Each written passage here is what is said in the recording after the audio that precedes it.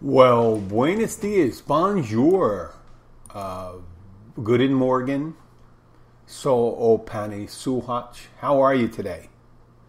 I just doing a couple, I guess my bogus ass attempts at speaking a foreign language.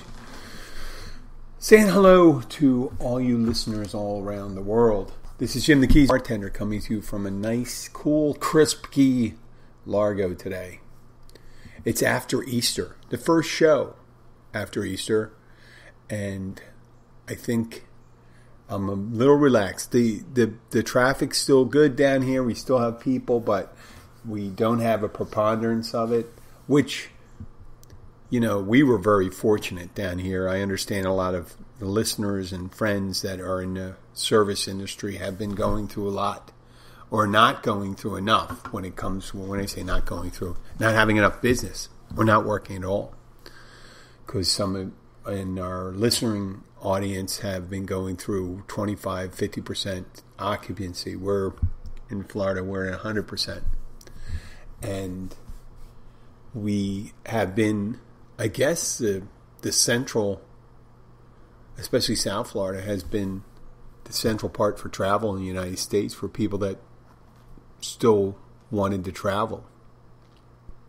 And they came down here, which, once again, I feel fortunate for. I realized the pandemic, and we had to try to use safe measures, health hygiene, I guess we'd call it. And during this season, we went through a lot. We had a lot of people come in, and when they came, this past weekend, I had someone say, I want a younger couple came in, I want a typical Keys drink. And that was like a rum runner or a pina colada or a frozen margarita. So I was going, well, I guess a Keys drink would be something islandy and fruity. So fruity, I mean in being fruit-based. And the one what did I do? The watermelon martini, the orange crush martini, things like that. But yesterday, I had someone ask me to make a coconut martini. And I just went, okay. You know, I just took some vanilla vodka and regular vodka because I want to have too much vanilla in it, and used some Coco Lopez to kind of tint the taste of the martini to coconut. And I put a little coconut shavings on top. And they seem to be happy with that. It's amazing what people will put in their mouths if they think it's part of the local thing. Well, hey, what's your cocktail menu like? What can I get for you? And I go, like, I'll make any for you if you could tell me a little information. Some people aren't ready. They just want to see a list of things that they can pick from. They want to see a list of 8 drinks, and they can pick one of them. I say, well, you know, let's have a brief, especially this time of year when it slows down a bit. I can go say, well, you heard this before. What do you drink when you're not drinking? That's me all the time now, but I just say, if you're going to have something that's not, what's something you drink for fun, for the taste, that doesn't have alcohol in it? And then I can go from there. If it's grape juice, if it's apple juice, if it's anything, something from the juicer. Like, no one drinks pomegranate. Well, I guess you got pomegranate now recently with some of the health things. The pomegranate martini. Everyone comes in for a pomegranate. And for some reason, every place I worked, we've never really featured a pomegranate martini. I made one from scratch one time, but I don't even want to talk about that. Not that it's traumatic. It sounds like I was abused by the pomegranate. It's just a pain in the ass digging out the seeds and stuff like that. Now, when the traffic slows down here, we start seeing the locals more often, or maybe they have more access to the areas that get taken up, like the bar areas and things like that, and you get to talk to them. But I know a lot of lay low when it's busy, especially since COVID, to reduce their exposure. But there's a couple that came in. They're younger than I am, so I guess they're in their 40s, early 40s. The woman's in the late 30s, and we're just hanging out. And I'm going to title this episode The Oversharer, because I do overshare. I realize that. But this guy was sitting at the bar with his wife and a friend, and for some reason, he's a nice guy, great guy. Wasn't being mean to his wife, but he just seemed to blurt out about all the women he used to date at the same time before he met his wife. He mentioned something about dating multiple women at the same time. And what that did was bring back memories of my single life. And I was prompted, and he goes, he just, what do you, something, the topic came up, he's talking about it, and I go, well, I've had a lot of experience with that when I was single, and I found it very convoluted, cumbersome, confusing to date more than 2 women at the same time. And he looked at me, and he says, I'm only talking about 2. And he goes, oh, okay. And he says, well, what's your experience with it? I say, I dated more than 2 women at the same time. I've dated 2 women at the same time multiple times. But the most difficult times I've ever had is whenever 2 just seems to be my ceiling. I go 3 or more. I think I had I'm not bragging. This isn't a bragging thing. This is just one of these things where you didn't get into a particular relationship with someone. So you're not like exclusively dating someone. So I was in my 20s and 30s, early 30s, and I was a couple women at the same time. And I told them, and then they got me into talking, and I just go, well, there was a point I was seeing 2 married women and a single woman. That seemed to be one, because I said, obviously, I looked at them, I'm being clinical about my description. I said, well, with the single ones, and this was before cell phones, you got a call at home. That's it. And if you didn't get a call at home, it wasn't on your answer machine. You didn't have to respond to it. You could respond to it, but they didn't expect, especially married women, didn't expect phone calls back, except maybe at work. So I told him that, and this guy, as soon as I started talking about it, I said, oh yeah, the confusion and all this stuff and the names, and I looked at it and said, wait, there was a time I was dating 3 and 2 of the women had the same first name, so that was easy. And they're just looking at me with their mouths open. He says, it's as if I was saying, dude, you're giving away secrets. And I said, I'm not giving away secrets. I'm just telling you my experience. I'm looking at, I got these things where I answer questions, the people that they didn't ask, because they're looking at me like shocked. And I go, well, it's not like this secret. I said, women do that too. And then I opined, what was my opine was, hey, yeah, and one thing, I don't like this idea, just the person who is dating the married person being called the homewrecker. That's bullshit. It's as if the person who is married is the innocent, and the other person, just because the other person liked them, it doesn't mean, if they're seeking a relationship with a person that's married, I really never understood that. I always thought if they couldn't really commit to that, maybe they shouldn't have gotten married. And it kept me from being married for a little while, because how frequently I saw married people not worrying about the vows so much. And that was me as a younger guy. I don't want to put it there. Another thing we used to say, you hear this from even guys older than me, they used to say, I used to run around with. Well, that's code. When you say you ran around with someone, that if you're talking about running around with a gang, but if you're talking about a guy said, I ran around with her, that means he fucked her. Yeah, that's what it meant.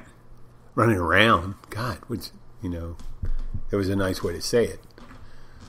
In some of the neighborhoods I was from in Philadelphia, the guys would say, oh yeah, I used to fuck her. Like, that's a horrible way to say that. And I want to say, I used to see them. I went out with them. We dated for a while. I think that's the polite way of putting it. But the more I said it, the more this guy kind of slinked in his seat. It's like he felt really uncomfortable with it. I said, hey, this is when you were single. I explained this to my current... when I got married, I was pretty... the first time I got married, I was good. I was a good guy. As married, and this time, actually, as you get older, it's easier. I don't understand how. I guess it's one of these things, if you've never had a wild period, it kind of sucks when you get older and you look back and say, wow, I never screwed around. Well, I screwed around plenty when I was younger. So I don't feel the need. I understand what the psychology is of when you're with someone for a while and then all of a sudden you think, well, they don't really appreciate me much. This person I just met seems to really appreciate me. And I said, it's just the excitement of being seen differently through someone else's eyes.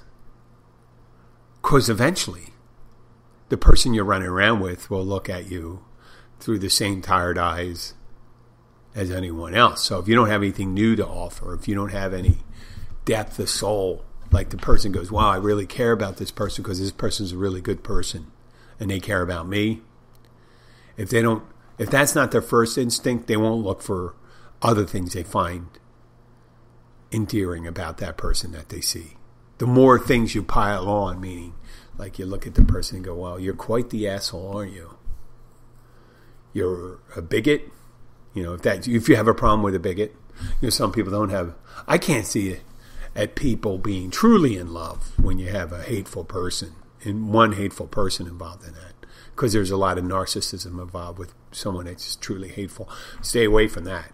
Of any side, of any ilk, the left or the right. Watch out, because that strong feeling can be turned against you. And you might say, hey, Jim, you got feelings too. But I don't necessarily harbor. I don't believe anybody is unsalvageable person-wise. So, yeah, you can have made mistakes in the past. There's horrible mistakes and there's minor mistakes. But like I said, when a topic starts in a bar, you got to be careful where it goes, especially with oversharing. And I'm not oversharing because I'm under the influence. I'm oversharing because I think, oh, well, why not? Why not be truthful about it? I don't want to be a hypocrite. Especially when someone comes in and says, oh, I drank too much the other day. I was here and I thought you weren't putting enough booze in the drink. And then later on I felt it. And I said, well, if you make a drink really good, you don't really notice. And the person goes, I'm sorry that I felt that way. And I said, well, how did you feel the next day? Well, I knew I had too much. I was sitting at a table and I didn't realize it until I got home. And I said, well, that's all. That's well and good. It happens. And they know, if they know I'm not drinking, they think I'm looking at them like they're out of control. And I said, why would you think, and if they ever mention, why would you think that you should be ashamed that in front of me? I was so bad at drinking that I can't drink anymore. So why would I ever judge you? What room do I have to judge? Just like when a person's a cheater or someone loses their temper or someone does anything dishonest, it really gets back to that old adage in the New Testament to say, let he or that person without sin cast the first stone. I'm not a religious person, but I'm also keenly aware that I got to be really careful about what I think about myself and how I think about other people.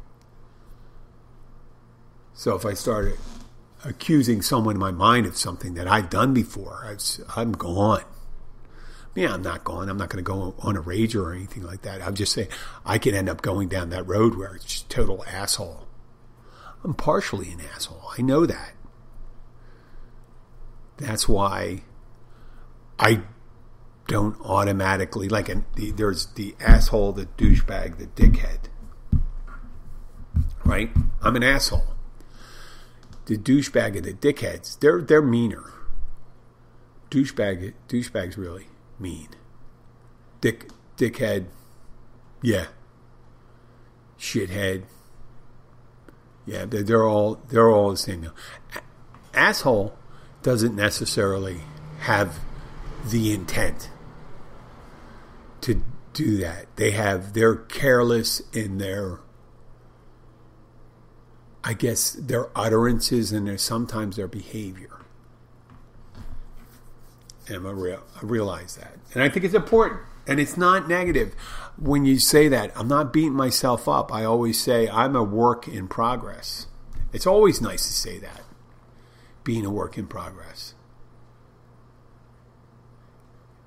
It's work. When you say your work, meaning you're almost like a work of art. And you're not done. If you're done, if you put that locker over like they used to do, and we're going to talk about photography because once again, we are in the most unfortunate time in history, and most fortunate time in history, all at the same time. But if you view yourself as being done, then it's almost game over for you, right? There's no room for that. How would anybody even be around you if you, well, I'm perfect the way I am? See, there's a balance. You can love yourself and love the way you are, but still realize that there's room for improvement. There's nothing wrong with that. I mean, is there anybody out there? You got to really fake it to think that you're an exceptional human being and that you have nothing you could do to improve. Well, I'm not trying to be better by thinking that, but just think that. Think of yourself as a work in progress, a beautiful work in progress, and you'll be fine. Get into photography. You know, tourism season was over, and if you think about it, think of all the photographs you take nowadays with phone. Recently, let me turn mine on. Alexa, turn on the frame. This past Christmas, one of the objects I bought a wireless frame for my wife because I said, you know what? That's what you need for your photos. You need a photo so you can load it on, and you can load on hundreds of photos onto your frame, and it just, you got like a 10, 12-inch frame that is in an key area in your house you get to see all the time, and just does a little slideshow, like 100 photos, 200 photos. This way you don't have to be one of those places where you just have 100 photos all over the place. You just have tabletops and walls dedicated to photos. Well, because of the ease of photography right now, no one is more than 3 seconds away from ready to record an event for posterity. It was 4 or 5 years ago. I was in the supermarket with my family, and it's when I was doing the delivery service before online apps kind of really spread out through this part of the world, in the Keys at least. And I was doing vacation rental shopping for people. I wasn't doing it for people at home that just wanted to, pay $10 to get their food. I was charging 25% and mileage and all that stuff for doing that. And I figured I was going to expand.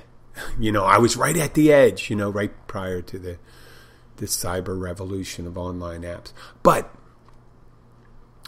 I was in there, I was looking at blueberries for somebody, and I picked up the blueberries, and I wasn't really paying attention. I was looking at my phone for the shopping list, and I kind of fumbled the blueberries, and they fell in my hand. And then I did that thing where I tried to stop it from hitting the floor by putting my foot out.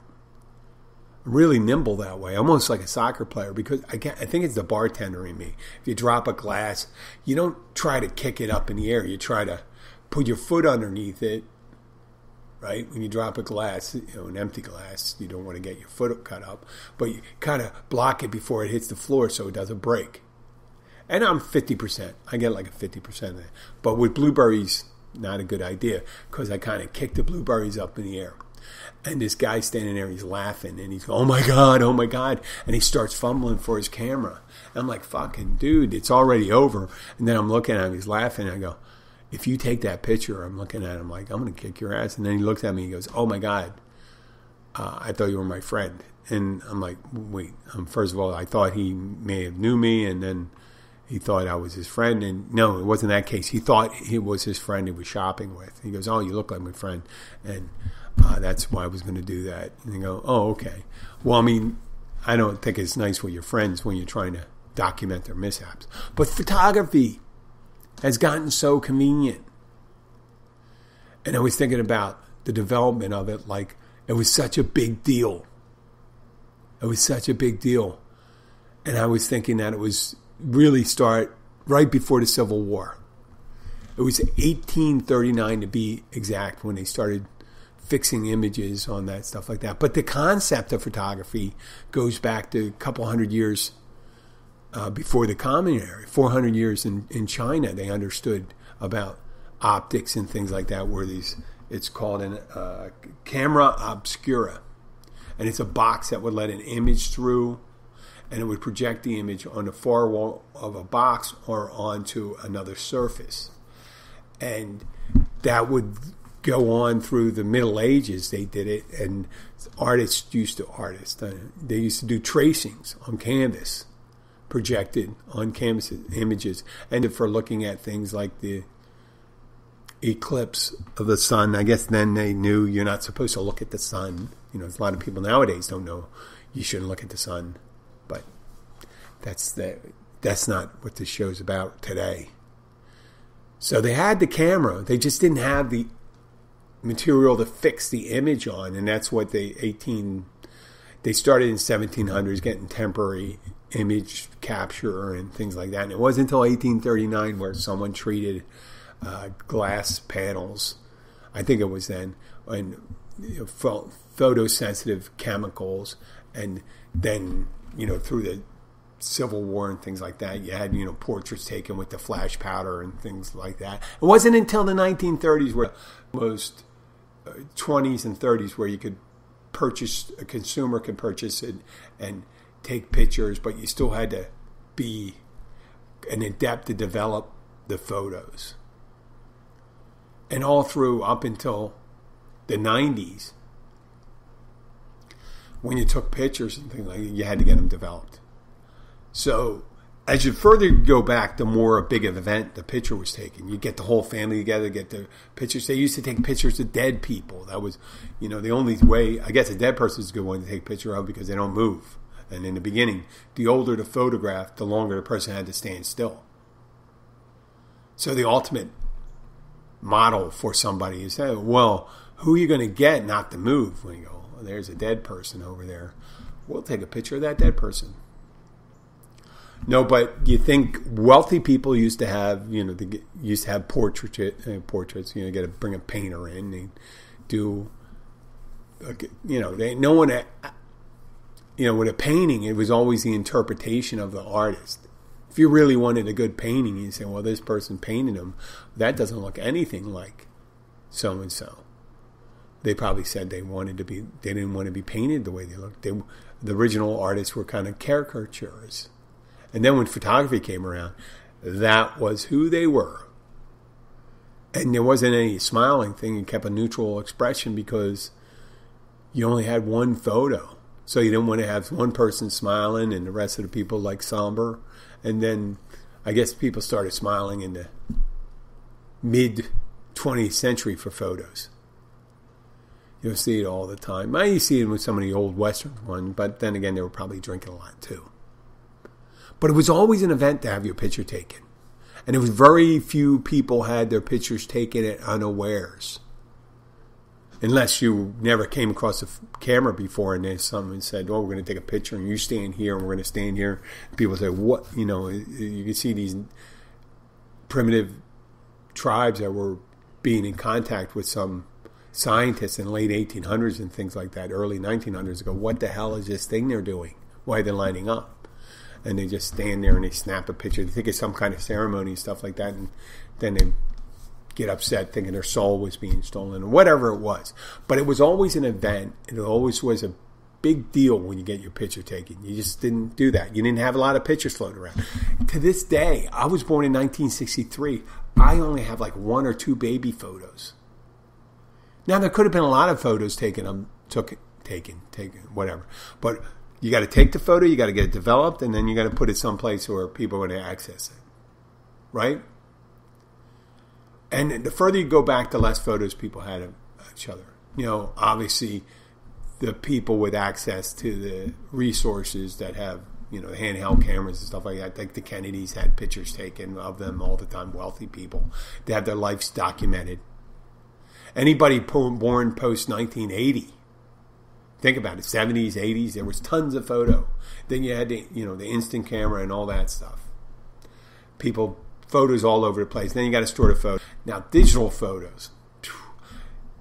Who would ever, in the old days when you were taking pictures with just the film, who would take 20 photos of someone in the one position and waste it all? I mean, there was no selfies, you know, Instagram, something. I guess there were. People just take an Instamatic camera and flashing a picture and stuff, but they didn't know what it looked like. It was interesting. You'd get like 1 or 2 photos. That's it, because you had to pay it, and it was like 50 cents a photo. It was expensive then to get your photos developed, and you couldn't just have lots of them, right? And then if you wanted to get, think of it, if you wanted to get a compromising photo of someone, I guess it's it's 1930s. They started doing the spy cameras and shit like that. But prior to that, you wouldn't have you don't see compromising photos of anybody. You start seeing in 1930s, 1940s, 50s, 60s, compromising photos, secret photos, and things like that. But you don't see a picture of Jefferson Davis and General Beauregard in a bathtub together. I mean, if someone showed up with one of the cameras with the flash thing, all you have to do is move your head a little, because then you would be a blur, and you go, well, that's not me. You can't tell that's me. There was no refining it. You don't see pictures of Abraham Lincoln with a fan dancer. I mean, a lot of them. Think about it. They can say, oh, it didn't happen. There's no picture of it. Nowadays, not only can they get a picture of the whole event, they get a moving picture of the whole event, they get it in detail, they get it from different angles. They can also do a deep fake, where you take photos from some other. So we went way past that thing where you didn't have to worry about compromising photos to do that. And another one, how ubiquitous the phone is now. You're not supposed to take your cell phone out when you're in a gentleman's club. I imagine you aren't. I haven't been into them a lot recently. Nope. But I remember in the 80s and 90s, there was signs outside one of my local strip clubs. And I mentioned this on previous podcasts, that it said no flash photography, no photography, no. I mean, it said no flash photography. I mean, I can imagine what kind of reception you get if you walk into a neighborhood nudie club, strip club in Philadelphia back in the 80s and 90s, and you had a camera around your neck. You would get a severe beating, and that camera would be destroyed. I mean, why would you? I guess maybe the notice on there was just for, I don't know why the notice was on there.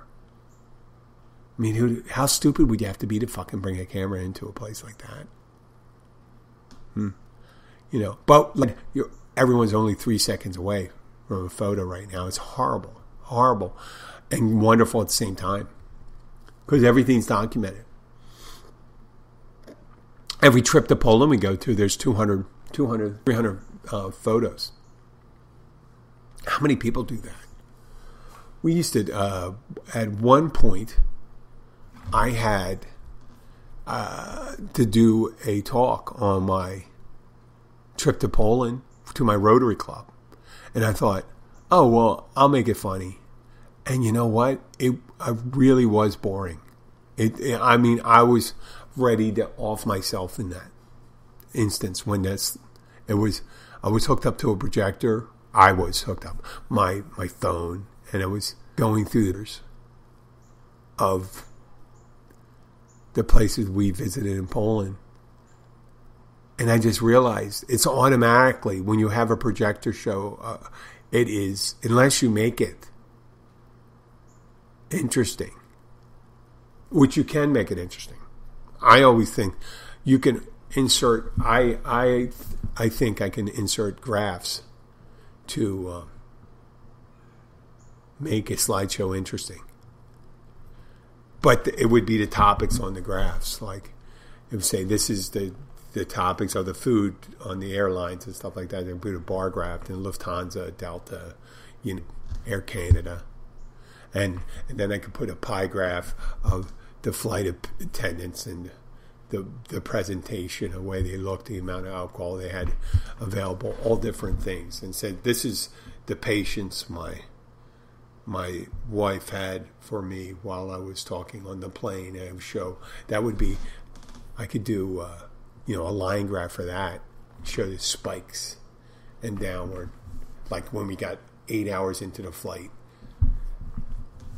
Yeah, trust me, I know it doesn't sound funny, but there's all, depending on the topics you put on there. The topics of, you can put on it, things found through the security checkpoint when you go through their immigration. When I was walking in with my Meteor mic, it looks like a big silver tablet. I could say what they normally expect is in your bag. And this guy thought he was looking at a butt plug when it was actually a microphone. Well, there you go. No excitement for you, Mr. Border Guard. So, my father, speaking of that, has been posting a ton of pictures of him as a kid. He was in Ohio, so they had reason to take photos of him. I was number 2. I was number 2 in my family. Actually, number 2 in the family. 4 if you count my stepsister, but in my family it was number 2, and I had, I think, probably the least amount of baby pictures taken of me. I was a disagreeable baby. The couple pictures they have of me as, in my 2 and under, I was relatively, they didn't really ever catch me in action. And supposedly in action, I was horrifying. So that may be the reason why they didn't take pictures. And I'm not hurt by that. At least they don't have me doing anything compromising. And I don't know what it would be like if they had those kind of cameras and cell phone video cameras. Now, being able to record a video and things like that, it was horrible. Just look at that movie, Borat, the first Borat.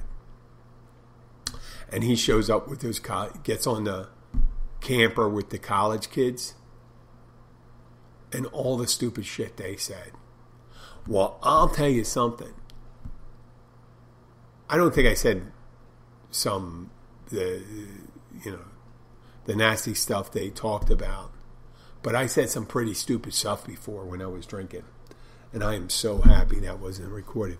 I think I even did a podcast once, which I had to delete because it was at the end. I couldn't even turn off my recording. That's somewhat embarrassing.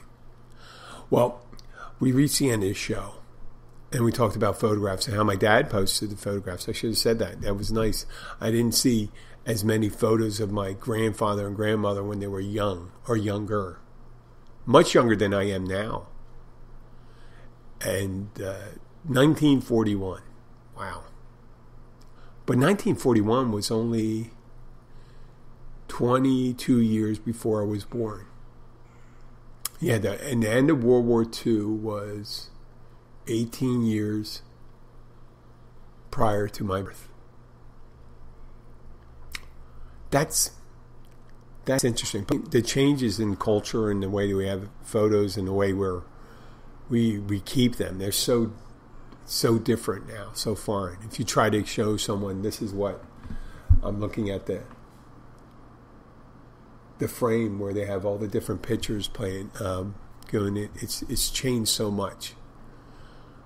But they kind of I'm sure they envisioned that back then. But they never really make context as thinking how you're going to record everything. Should you record everything?